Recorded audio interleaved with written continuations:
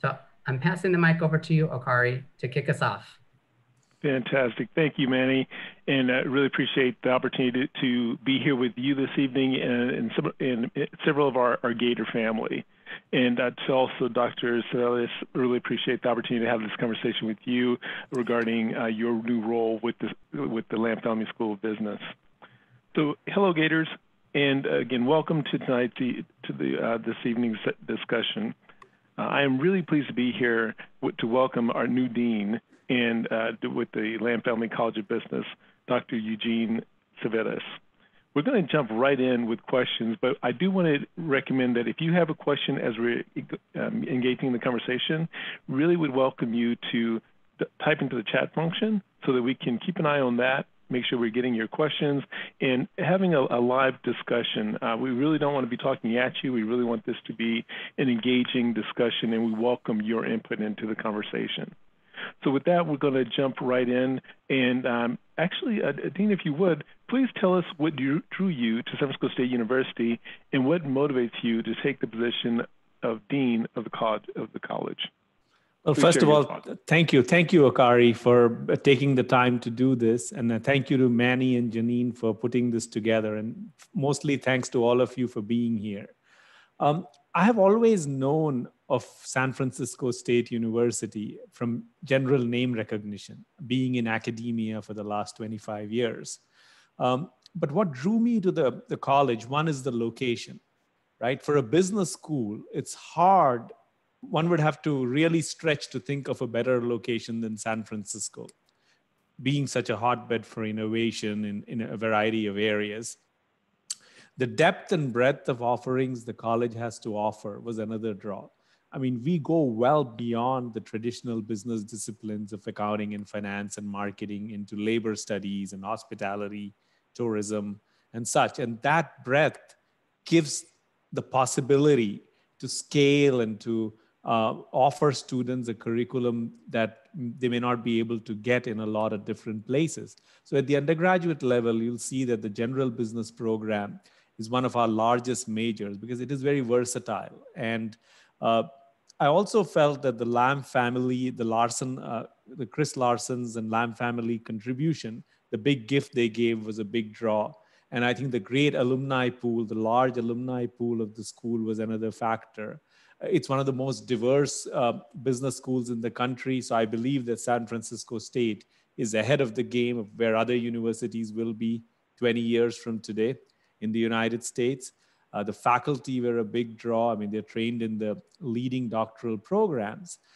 And most importantly, I believe that the Lamb Family College of Business has the opportunity, gives one the platform to rewrite the script of what it means to be a great business school. I mean, there's a traditional formula out there where, you offer doctoral programs and make the entry into the college as selective as possible. And say, hey, we're a top business school. It's not what you do inside. It's just basically the inputs. So here, I believe what we can do from the inside can actually rewrite the script of what it means to be a great business school. So those were really what makes me excited about the college. Excellent. Excellent. And we already got a question coming in, but we're going to go through just a few more questions, and then we're going to get into some Q&A. So really appreciate it and want to advise everyone that please keep the questions coming in. So Eugene, please tell us about your vision and the priorities for the Lamb College of Business, Lamb Family College of Business, and what you hope to accomplish in your first year. Thank you. So fundamentally, I believe what we need to do is to create in our students a confidence that the education they are getting is second to none, and to create a sense of excitement among the faculty and staff. So in terms of my priorities, essentially, I would like to make the Lamb Larson College of Business, along with everybody, because in this field, it's never a one-man show. It's the faculty, the staff, the students all play a part. Is to make the Lamb Family College of Business the preeminent non-doctoral granting business school in the United States. And I think it's already halfway there because of the city, the size, the scale, the scope. But I think that's really what I want to do. So in conversations with colleagues and community members, we've identified 7 priorities for the college. And we've formed 5-member task forces to work on these priorities. And we hope to have some concrete action plans by mid-February. And these priorities very quickly, one is student obsession, trying to do the maximum possible for our students, trying to make it as easy as possible for them to experience the high quality education. Innovate in the curriculum to make sure it's cutting edge. Focus more on the community, because this is a community-based institution. And I think so. I would like to see our college engage with the community in our teaching, in our research.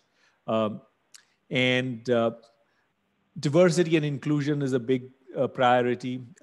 Trying to clarify the research identity of the college a little bit more. And basically, of course, fundraising, friend-raising, and building the brand. So these are my priorities. Regarding what we hope to accomplish in the first year, it's essentially to have a good sense of what we can do and have a clear action plan on these 7 priorities. Plus, of course, to see how we can deploy the Lamb-Larsen gift to accomplish the intentions of the funders of the gift, and to take the school, to scale greater heights with that gift. So that's really the priority. Excellent. Right, and thank you for that. As many started the conversation regarding everyone's working from home, for the most part. And so the COVID-19 pandemic has really changed our world, the educational landscape in literally the last 8-9 months. So how are you and the faculty adapting to ensuring that San Francisco State students are staying on track to receive the educational skills that they'll need to be successful in this new job and economy? I think the faculty, yes, very true. This is a very interesting time. And I believe there was all this talk that by 2040 or so, the universities will be heavily online. So I think we sort of kicked up the process 20 years ahead of time. So with respect to COVID, our faculty and the university and staff have done a heroic job. So the university, through its teaching and learning center, launched training programs for the faculty to deploy effective pedagogy online. So the faculty have put in a lot of work to ensure that they can, move from the face-to-face platform to the online platform. It does require a different approach because you don't see students face-to-face. So there's been a lot of effort, a lot of thought put into that. We are continuing with various programs by adapting it to the online world, So we, student clubs, we are still having Meet the Firms in accounting. Our career services is hosting a lot of open MIC forums. And the online platform does give a lot of opportunities as well, because, for example, we can now bring in guest speakers from around the country and the whole world into our classrooms, right? Because everybody's so practiced on Zoom and, other such software that, we are able to actually make the world our classroom. So there are certain benefits, but we all hope that the pandemic is over soon, like everybody else. So. Indeed. And Janine's actually put into the chat feature where you can learn more about what the campus is doing and how they're responding to COVID-19. So not now, but at some point, please definitely take a look and learn more about what the university is doing to really support the students. So now what I'd like to do is kind of turn to, with the time frame that you've been in serving as the dean, what have you learned that you didn't expect since becoming dean of the Lamb Family College of Business? On a lighter note, I realized that San Francisco State loves acronyms.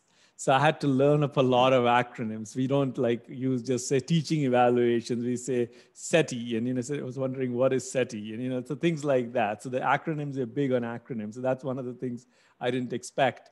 And I honestly have been pleasantly surprised to latch on to your previous question, how sort of seamless this Zoom process was, because I've been operating via Zoom for the past 2.5 months, and all of us have, that it's still been very functional process. So that's a pleasant surprise, Great. All right. All right. So as you start thinking about what you hope to bring that's new or different to Lamb College of Business, can you share some thoughts with the Gator family on what you're thinking that will be different and new that you bring based on your background and experience? So I'm a career academic. I mean, I did work in the corporate world for a few years, but I'm basically a career academic. And secondly, I'm a marketer. So I always look at universities or in one way on a perceptual map. And I do believe that I would like to inculcate a mindset that we can dream big. We are, we are who we are, but I think we can dream big. And that's what I would really hope to bring in. As far as what I bring that is new or different, I mean, I guess every dean brings certain things into the equation. I was preceded by two deans who were both from the industry. So, and obviously had significant experience there. So I bring that a deeper academic perspective, having been an academic in both in the,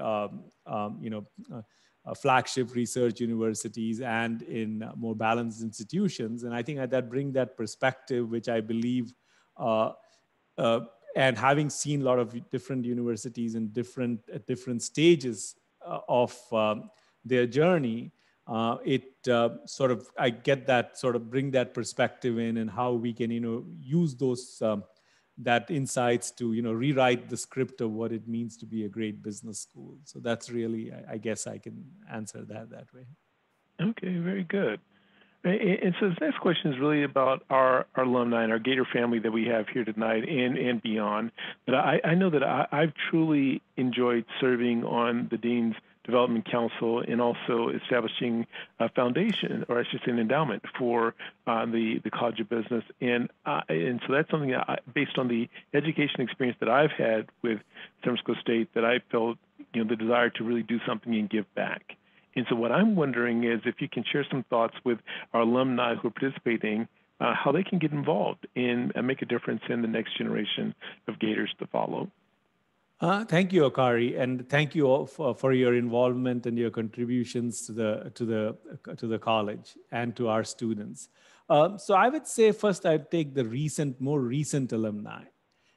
They can play a very important role in terms of coaching our students who are entering the job market, because the reason being that the kind of jobs they are in 1 year out or 2 years out is the jobs that our students will be interviewing for. So they can give them some inside guidance of what actually happens when you get into a job. Like it's one thing to say I'm an accountant or a marketer. What exactly do I do? So I think so I would love for our younger alumni to help our current students, coaching them on career options and so on. I'd like all alumni to participate in our events. We organize a lot of events, Business Ethics Weeks, Women's Emerging Leadership Forum, Taste of the Bay, and so on. So I would love for the alumni to participate in those events. Love for them to hire our students where possible for internships and jobs. Be good ambassadors for our college, right? Because you are, so if you see some promising students, hey, recommend our college to them, for graduate programs, undergrad programs. Alumni should consider us as a location for lifelong learning. And of course, if you are so fortunate and you can pay it forward, that'd be wonderful, in terms of helping us fundraise and friend raise. That would be much appreciated. And of course, please stay engaged with the college. If you are in the business world, many of our classes could utilize guest speakers. So there are a lot of different ways to stay in touch. So it all depends on the alumni, their own interests and their own, station in life and life stage and things like that. So.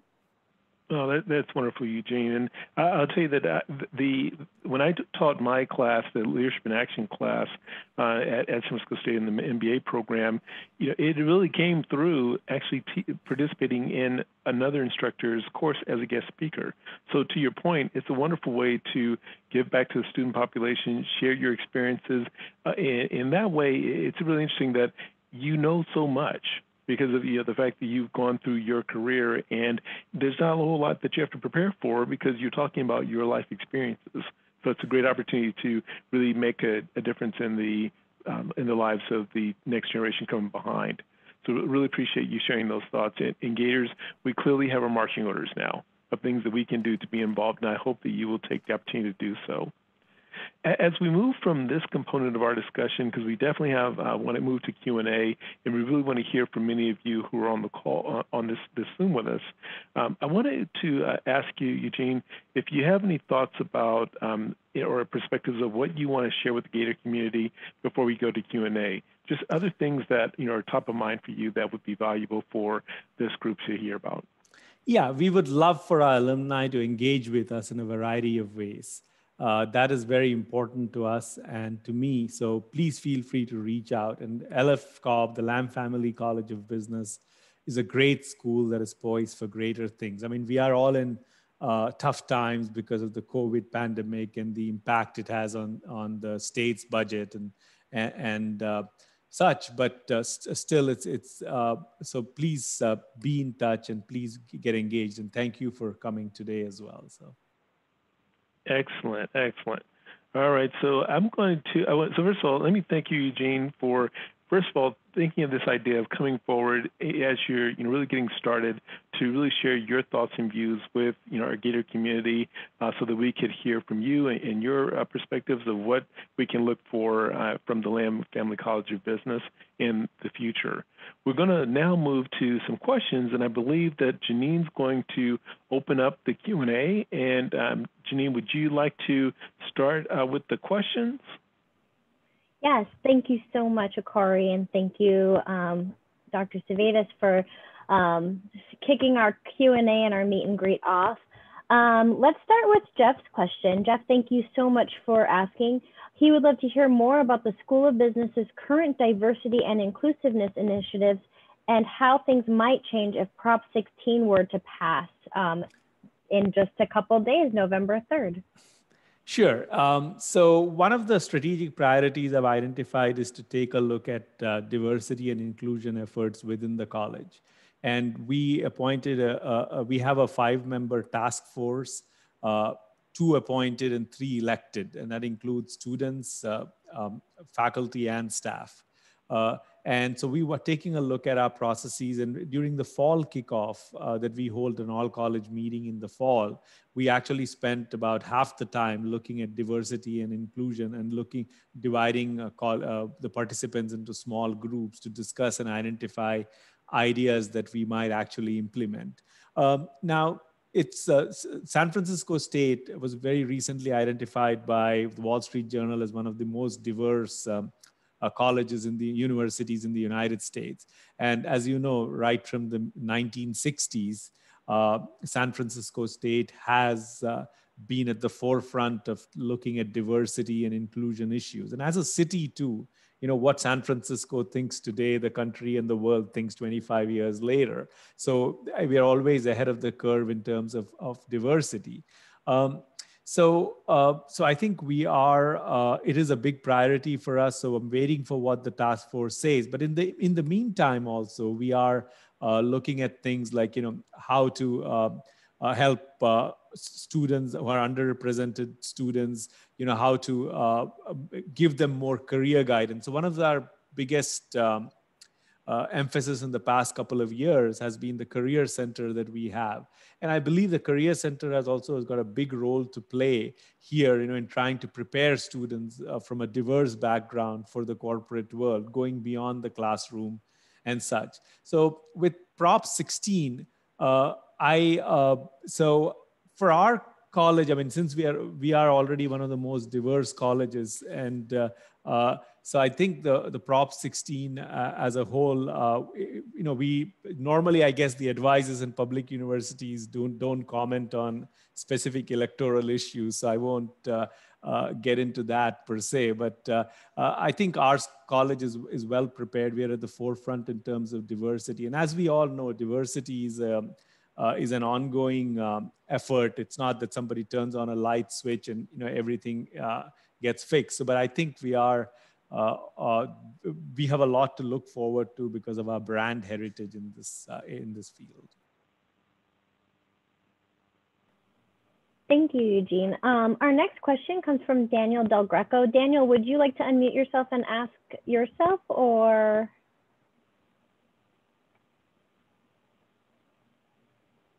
Hello, Professor. Yeah, you know, I did the program from 2010 to 2012, and back then the program was on 2 floors. There was guest speakers every Monday night. There was Thirsty Thursday events. There was a lot more hotel cubicles to meet with the professors. There was a lot more study groups then. We could have study groups before class, study groups on Saturday morning. So it seems like the program has shrunk a little bit, and I'm wondering what you're going to do to grow the program. I think it is one of our top priorities to grow the program. So we have, for grow all the grad programs in general, we have the Masters in Accounting. We also started a program in South San Francisco, Biotech MBA program as well. So we are committed to downtown. Part of the challenge we are facing is that MBA programs per se are at the so-called at the mature to decline stage of the product life cycle. So there's a national decline in terms of MBA enrollments.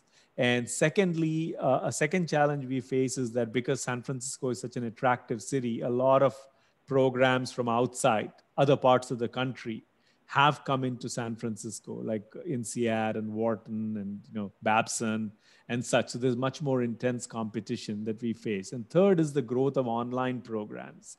Back, maybe 20 years ago, a lot of the online programs may lack credibility, but today, very many elite MBA programs are now offering mostly online format programs where you can come into campus once a month for a weekend and, take the rest of it online and such and things like that. So the competitive landscape has changed quite a bit.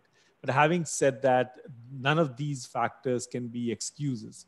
We have to double down. So we are taking a look at our program offerings.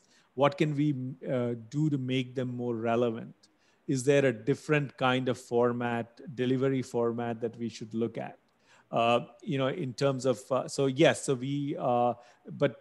we have to put in the marketing resources behind it. And yes, we would want to grow the program. The program has shrunk a lot. And actually, if you have some ideas or thoughts, please do email me too, especially if you think because you've gone through the program, you see what might be some of the things that we could highlight or fix. That would be very helpful as well.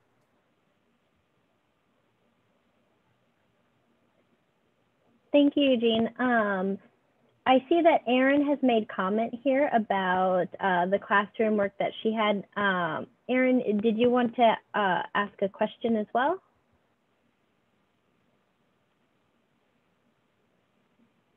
Here we are. Sorry, I'm outside. Yeah, I wanted to just get your sense of how to better connect the theoretical classroom setting to the actual skills, because I graduated in 2019 in December. And so this year while interviewing, it's just been a lot of focus on the different like software and really relying heavily on the coursework that I did and like those projects and like really just trying to improve the quality of all of those things for each student going forward. I guess the business colleges of business today are focusing a lot on experiential learning.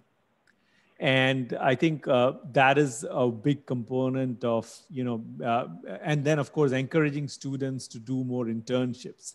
So I don't know how many internships you did, because then one of the challenges we would have is that, because a lot of our students are commuter students and they are also working full time. So a lot of times those internships are tough to do. Maybe in certain places like accounting, it's a lot easier than in some other fields. So I think we need to encourage students to do more internships. The student clubs can play a big role in those, because the academic type student, like marketing club, accounting club, and so on, where they can also get projects to do more hands-on.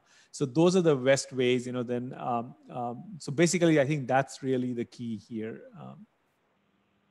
to prepare students and get students more exposure from the classroom, because a lot of times you get prepared by seeing other people who are more advanced in their careers, listening to them, interacting with them. Then you pick up small bits and pieces here of what to do, what not to do, and so on. So. Thank you, Eugene. And to add to that, any alumni who have internship opportunities or mentorship interest or work study projects or ideas on how to get Gators out in the field, you can always reach out to our career services and professional development department, as well as Manny and myself, and we'll be able to connect you. We'll share our contact information both in the chat as well as at the end of this presentation. Our next question comes from Brenda. Brenda, do you want to go ahead and unmute yourself and ask? Hi, thank you for taking my questions. And thank you for spending this evening with us to get to know us. So I graduated in 2017, and I wholeheartedly agree with what you just said about internships and how key they are to getting a really good job coming out of college. And that was what I attribute my success coming out of college too. And I hope that you can instill that into professors in their curriculum, and to have them emphasize how important it is to have that experience in college. But my question was actually having to do with what you believe are going to be the most challenging areas that you'll face as dean in implementing your vision, be it, maybe student graduation rates, dealing with university politics, getting all the professors on the same page. What do you think are going to be the challenge areas for you? So I would say that the biggest challenge area is that we could use more financial resources, because if we had more financial resources, like simple thing like career center, like instead of one career guide, we could have 8 or 10, So I think so a lot of this comes from that. But I think we have to, as a academic, I do recognize that, having conversations with different stakeholders, having patience is very important. Academia is very slow to change, but change does happen. Because I think mostly all of us agree on the same things. I mean, we want our students to succeed. I don't think I've never met any faculty member anywhere else who thinks otherwise. So I think it's just that we may have slightly different philosophies here and there, but by and large, we are all united in the same goal. And I think the key here is to be as transparent, be as open, be as inclusive as possible. And through that, we can, but I think fundamentally we have to motivate all our colleagues and, to get them to work together to accomplish what we can. So the challenges that we now face at the university level, I mean, Daniel alluded to one challenge, which is the declining enrollment in the MBA program, right? Because we can throw a nice party. If nobody shows up, it's not going to be a fun party. So the thing is that we have to focus heavily on enrollments. We have to, of course, as Erin said, we have to make sure that our curriculum is cutting edge. And we want to make at least the Lamb Family College of Business a sort of a destination program. So I going back to, you did your undergrad here, right? So what made you choose us as opposed to, let's say, what other colleges you were looking at, and what can we use to draw people to our college? So, it's funny because I chose it for the same reason you did, the city, okay, the location. Okay. Yeah. So we have to highlight that more. We have to deepen our ties with the community more. I do want to, we have a Dean's Development Council. I'm very focused on expanding that, trying to get into certain verticals like, venture capital and, tech and such, because they are in our background, in our area. So I think that's what's important. Thank you, Brenda, and thank you, Eugene.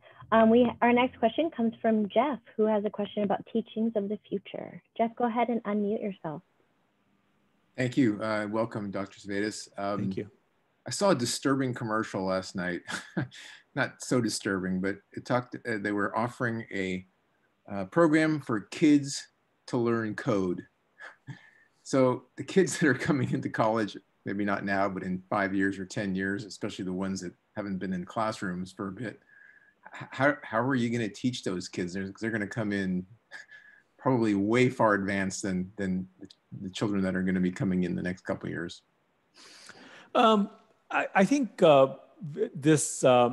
I think what we have to teach them is to be lifelong learners, and the idea is that we have to be more flexible in terms of if the students are already at a certain level in terms of their education. A lot of colleges are allowing more credits to be transferred in to shorten the degree, the length of the degree up to a certain point. And so yes, I mean, I think I have also read through a lot of conversations about what happens, how will learning look like in 10 years or 20 years, because today with YouTube and Google and such, a lot of knowledge is no longer what it used to be, because you can look it up much more easily than you could 25 years ago or 30 years ago. So I think our mindset on how we train our students, what the future of education will look like. I mean, some of the fundamentals remain the same: the ability to write well, the ability to talk well, the ability to think critically, to have some facility with numbers. Those things are going to remain, but I think so. It's going to be a gradual process. And yes, and also talking about kids knowing to code today, that I was just reading something yesterday which said that there are now some software that can actually do the programming if you just tell it what it needs to do. So it's interesting to, I mean, we all will be there for the journey in whatever way, but I think from an educational perspective, it forces us, especially in fast changing fields, to, to stay current ourselves as faculty, because many times what we learned 20 years ago may become somewhat dated. So especially in fields that are fast changing. In certain fields, yeah, it's the fundamentals don't change as fast, so that's the difference between teaching history, let's say, and teaching, like programming, because things that you learned and new things are coming up. But it's going to be a fun journey, an exciting journey. That's but we have to be more adaptable and flexible instead of being rigid. That's my view. Wonderful. Thank you so much. Our next comment comes from Marge Josephson. Marge, do you want to say your comment aloud?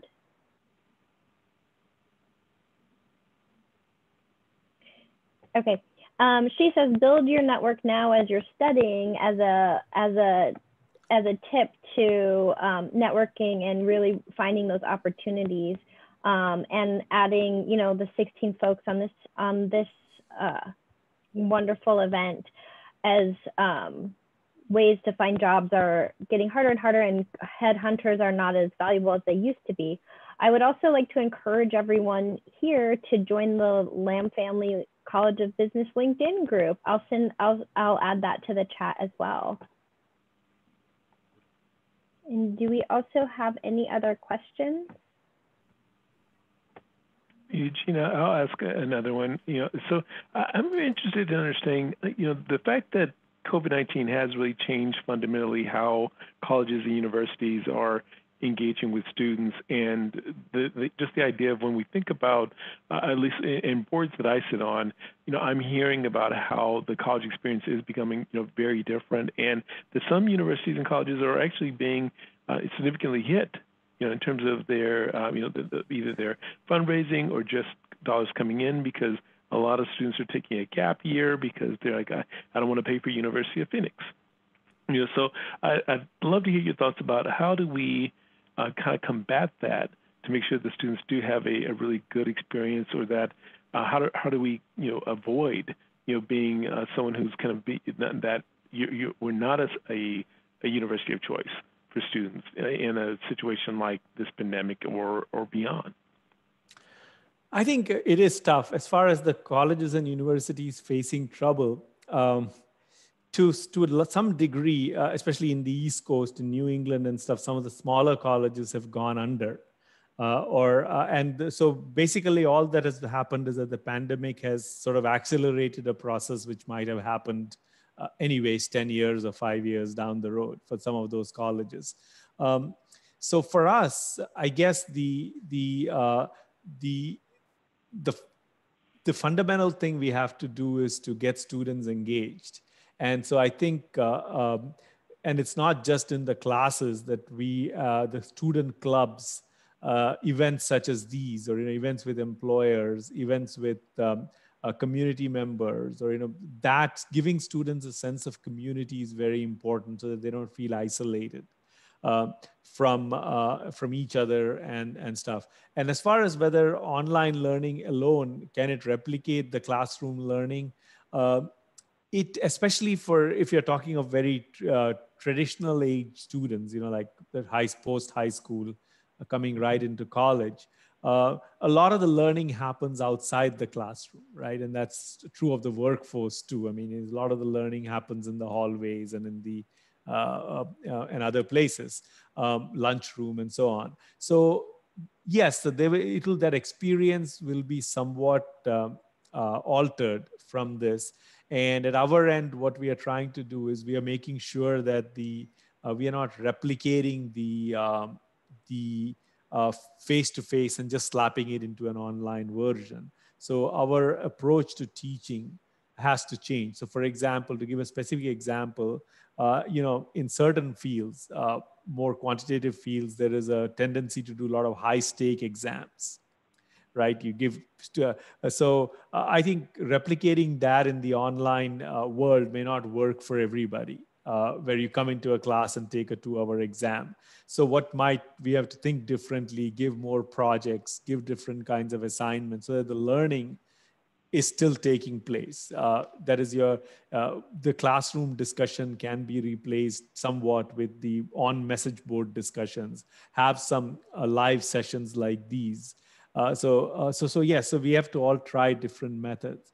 And to students, I would say just hang in there. I mean, in this pandemic, will go away.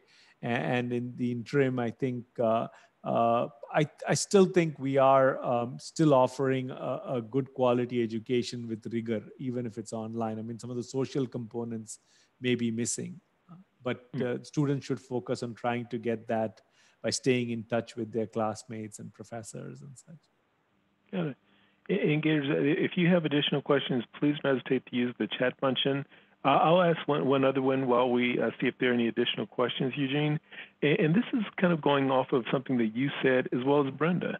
Both of you mentioned that you joined, or that you came to San Francisco. You came to the San Francisco State because of the city, right? And so I think it's important. At least I'm a big fan of giving back to which you've gotten. And so in this case, what's the value that the Lamb Family College of Business can bring to San Francisco and local community?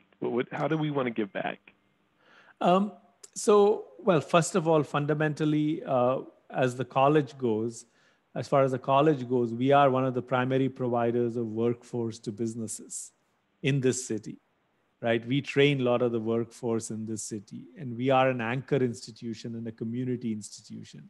So that makes us different from Stanford. If Stanford tomorrow was in New Jersey, probably the student body would still look the same as it does in Palo. But our student body is drawn from our community. So what I do want all the community leaders to be aware of is that we are like in retailing, you have anchor stores, right? The big department stores. So we are an anchor institution in this city and in this community. We are also a center for lifelong learning. Jeff had a question earlier about, students learning how to code already by the time they come into college. So today, I think what we are finding is that because of the fast changing world, It's not simply that you finished your high school or your college and you're all set. I think learning is something that happens lifetime, right? Like if you're doing SOCs, right? SOCs didn't exist, what, maybe 15 years ago or exactly. 20, yeah. So we have to also offer those platforms for, more continuing education. And fundamentally, as SF State is an engine of social mobility for a large number of people. And I think that's our mission. That's who we are, and we want the city to be aware of that. That in the sense that we have transformed lives, and hopefully others in the city will partner with us on that aspect of our mission. Yeah, fantastic. Gators, any additional questions we want to ask of Eugene before handing it over to Manny? Seeing if there's anything else. Okay, I see one. Brenda, do you want to go ahead and ask your question? Sure. It was just something that was talked about a little bit earlier. Are you taking any different approach to student organizations and engaging with them at the college level at all? Yes. So actually, I'm meeting with them. I believe it's tomorrow or again, I've advised student organizations at different stages of my career, and student organizations have to be run by students. There are certain organizations that do well. But I think the whole idea is we want to do an audit of what percentage of students are involved in organizations, because the same 10 people show up for everything, So we want to figure out ways that the student organizations can be more useful, right? So a lot of times students don't show up because they don't think it's worth their time, right? So the product, it's not simply posting flyers everywhere. It's about whether the product has anything in it to draw students. And I think, and the way is that during orientation, during advising, during sessions with career services, they have to keep drilling the importance of the student organizations to the students. And to actually hear testimonials as to how the student or participating in the student organization helped the students. Because, it helps build leadership skills. Anybody can pay $20 membership fee and put a membership in their resume. That's not what we are talking about. What we are saying is that, how can this student organization be useful to you? And, whether it's building your leadership skills, whether it's building your network. I think Marge had a comment earlier about the importance of building networks. So basically, one of the great things about a student organization is if you get into that leadership, you can actually change the direction of that organization. You don't have to be kind of stuck in what the organization has been doing. So you are like the CEO of that organization. You can change it take it in a different direction. So the whole idea is we have to monitor participation and see why students aren't participating. But so yes, it is very, very important to get students to participate more. Thank you. I just had a brief comment. I just want to tell you, back when I went to school, I got my BSBA in 2005, and I knew then, they told us then, that if I came to do my MBA within 7 years, I would have a year off of the MBA, right? The first half of the program would be waived. So in 2010, I was thinking about that. I was thinking to myself, hey, if I want to do the MBA, now's the time to do it, or in the next year or so. In addition, my company was reimbursing up to $10,000 a year for education. So if I started in the fall would be paid. Then the following year, I'd have to pay, about half. And then the springtime, again, my company would pay. So it became a timing thing where the seed was planted when I was doing my BA, my BS. And then it continued when I found out that a good portion of the MBA would be covered. When I was doing it, Dr. Sengupta did things like he took us down to Cisco to look at the telepresence, which was cutting edge, before Zoom. And we went and we did a tour of the Dreamforce. Everybody got, in our marketing class, got passes, and we walked through the cloud computing, which is so much of this city now, which was cutting edge 10 years ago. So there was all these things that kind of tied together with what the city was doing that, made it worthwhile to network with people before class and to go out for drinks after class. So I think some of that you lose a lot of that with the online and with the way things are going. But I don't know if as the city's changed to cloud computing and tech, if the college has kept up with the trends and stuff. So something to think about. Very true. I agree. Thank you. Thank you, Daniel. We have one question from Don Endo. Don, go ahead and unmute yourself. Good evening, Dr. Sivadas. Thank you for putting on this presentation. It's very helpful, I think, for everybody on the call. Manny, how are you doing, Manny? Good to see you. Good, Don. Thank you. Good to see you as well. Great.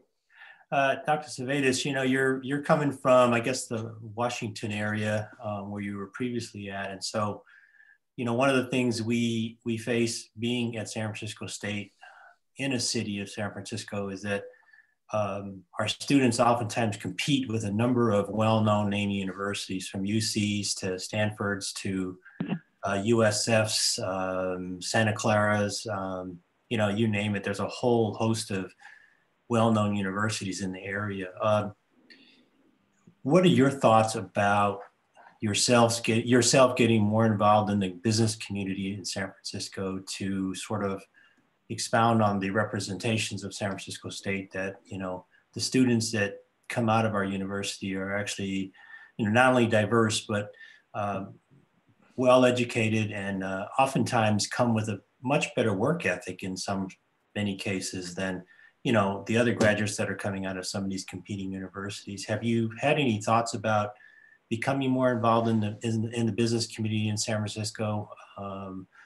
Whether it's working with, you know, President Mahoney or, you know, anything like that. What are your thoughts about that? Because I'd be curious to hear that. My thoughts are that it's extremely important, and it's one of the things I really want to do.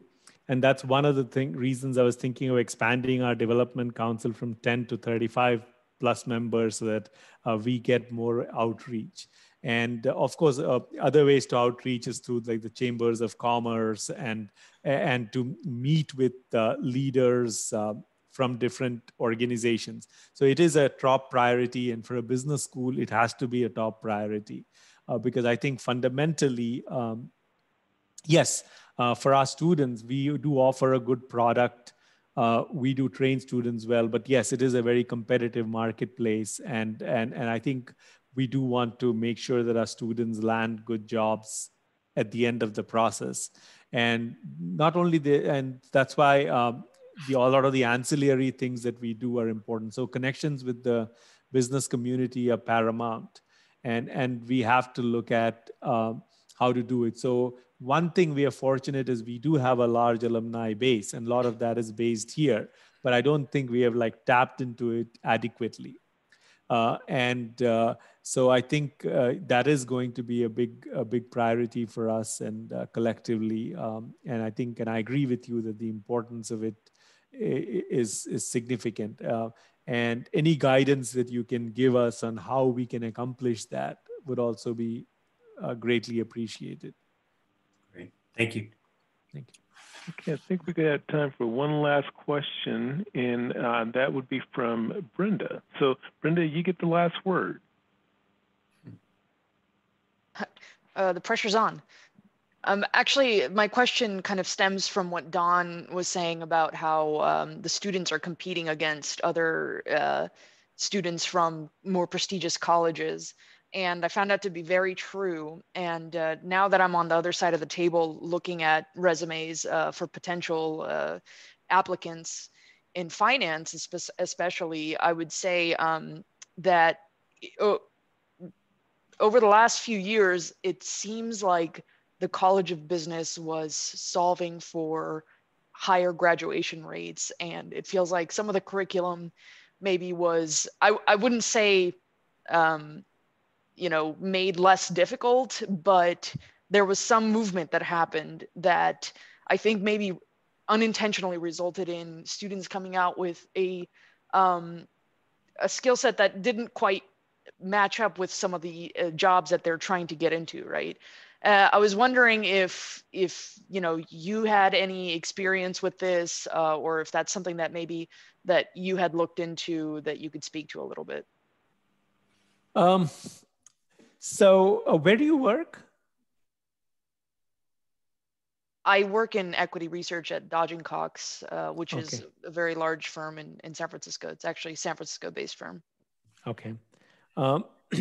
So I think what is very important here is that the curriculum should not be diluted, right? Because the product that we produce has to compete well. And I don't believe that is the case, but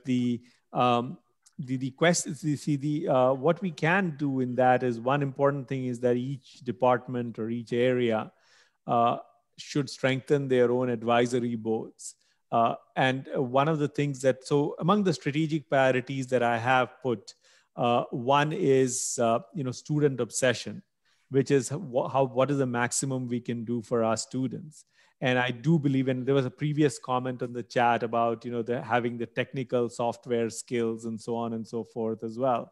And I also made a comment earlier to Okorie that the younger alumni can help us, because they kind of know what these students will be interviewing for. So to make sure that our curriculum has those skills necessary for students to succeed.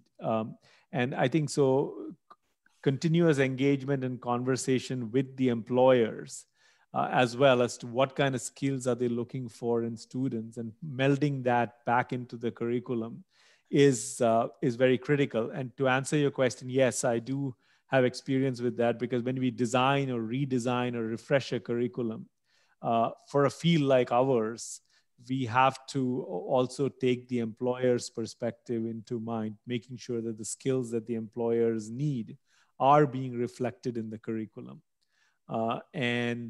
So in your particular case, or from your experience, what are the skills that are lacking? Is it technical skills? Is it?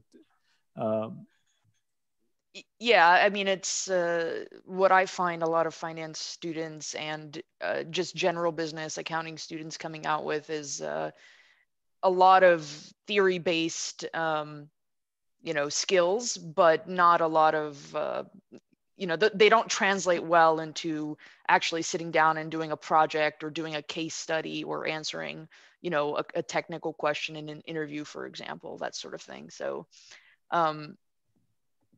yeah, I think that those areas definitely need to be beefed up a little bit. And the way that, sort of my generation supplemented that is through student organizations who were putting on, seminars and workshops, teaching students these skills, financial modeling, sort of three-statement accounting analysis, those sort of things. Interview prep, which could be supplemented through the Career Center, that sort of thing. So there are a few there are a few student organizations out there that are really putting an emphasis on this, that do a really, really good job on that. And I hope that one day that could actually just be incorporated into the curriculum, so that, like you said, all students can participate in, not just the 10 that show up to student organizations. Okay, thank you. Yeah, indeed. I'm taking notes about what you said as well. So, thank you, Brenda. I think we have one last final question. So, Marge, did you want to ask your final question before we wrap up? Yeah, it's more of a comment. Okay. Actually, two comments, and I apologize for not showing my face, but I've been working at home, Two things. One is you're talking about getting practical experience and pushing people together to the greater good, so that when you go into the workforce, you're prepared. So I didn't hear anything about teams, people working on projects in teams. And I think that, I know that that's where I would get the most practical experience, because you have to work together, which is a huge thing to learn and produce something. But the second thing I wanted to mention too, you were talking about organizations and bringing them in and working together with the population. And my example that I could give is, I work in venture capital, healthcare based. you know, the founder of my company is one of the fathers of biotech. So I've really been into the Healthcare Business Women's Association. And about 5 years ago, 7 years ago, something like that, your business and development gentleman, and his name escapes me right now. He and I had a couple very long conversations. And after a couple of years, we finally got San Francisco State on board as a corporate partner. Yet, I haven't, up until sheltering in place, and along with that membership, there's so much that, and it doesn't have to be just women, we take men too. But I didn't see any of those free memberships being used and people coming to the organization and the things that they could learn, and just this one, but there's a million different organizations that could do the same thing, to take advantage of that and take it as an extra learning thing and expand your network. I'm all about network. You know, and speaking skills and how to have that offhanded chat with people you've never met before, and how can I get into your network, because with everyone has their own network. So I think that the push, I'd love to know if HBA is still a part of working with San Francisco State, because it was a big piece a few years ago. But I think there's several organizations that would benefit bringing the people in. I also have one other thing. Yeah. I didn't really graduate from San Francisco State. I went to the night school for the human resources certification, which took me to a vice presidency. Thank you very much. But I went to a SUNY school, and somehow they've found me, and I'm sorry this is all about me, but it's the only examples I can use. Oh, no. And they just asked me to come in and talk to them, talk to their nursing students about how to get a network, how to find a job, how to perform, how to be, all of the things that aren't talked about at a college level. And Brenda, I think you were looking at that as well. So I'm available to talk about this. A one-on-one or something. It's right up my alley, and I really enjoy doing it, working with the students especially. Yeah, thank you. That's Manny, you have a comment on that, or? Oh, no. I was gonna say thank you. Appreciate that comment, and we can look to follow up with you on that. Yeah, we will. Thank you. Well, this has been a great event. I want to thank our guest speakers, Dean Sivadas and Mr. Okorie Ramsey, for making the time tonight out of their busy schedule for joining us for this meet and greet of our new incoming dean. So thank you both.